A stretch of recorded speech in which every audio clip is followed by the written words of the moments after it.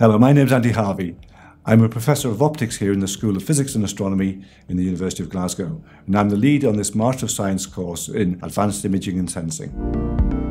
The course is shared between three world-leading schools: the School of Physics and Astronomy, the School of Engineering, and the School of Computer Science. And that gives you a picture of the cross-disciplinarity of the field.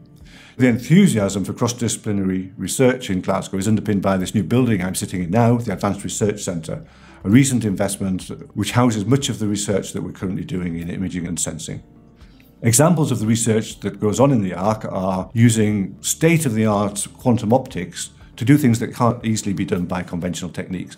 For example, if we shine light through the head, just using the very small number of photons that come through the other side, we can detect the dynamics of what's going on inside the brain. And this could be useful for detecting the trauma that results from stroke. Other research that is of great interest is the ability to use new computational imaging techniques to achieve what cannot be achieved conventionally. So, for example, we can make a camera which can record almost 90% of the retina of the eye, but using a very low-cost system, just using the sorts of cameras that you use in your mobile phone, but we combine that with computational imaging.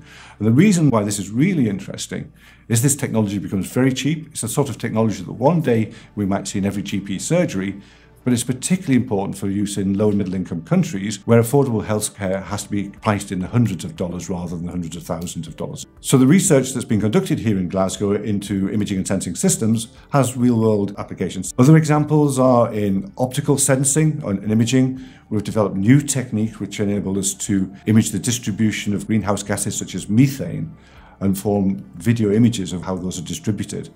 So imaging and sensing is incredibly important, both to society and to science. It underpins, for example, discoveries in science, whether it's gravitational waves, that recently won a Nobel Prize, or the Higgs boson, also a winner of a Nobel Prize. And these are fields in which Glasgow has played absolutely key pivoting roles.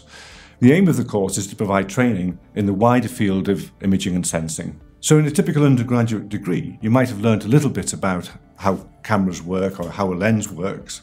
We will take you to a much higher level in understanding the fundamental aspects of how imaging systems work. So people who are receiving training in this area are very employable. The sort of companies they typically go on to work for are companies producing imaging systems, for example, for medical devices, ophthalmic imaging. Had people that develop the cameras that you find in your mobile phones, for example, and that has involved the integration of both the computation, the device physics, and the whole system. This is transforming the way the world employs imaging. So we can just look at what's happened with our mobile phones in the last 10 years. This is just the start. This is going on for a lot longer yet.